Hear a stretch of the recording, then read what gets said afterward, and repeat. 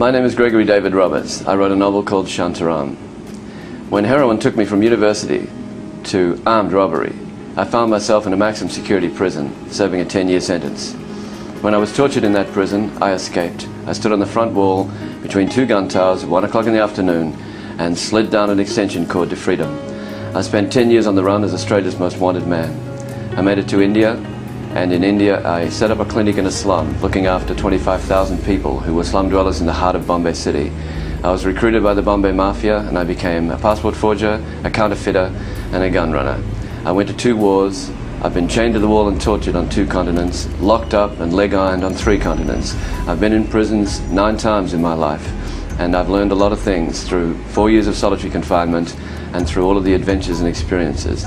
The 2 things are: be true to love wherever you find it, and be true to yourself in everything that you really are. And what did this wild and wicked life give me?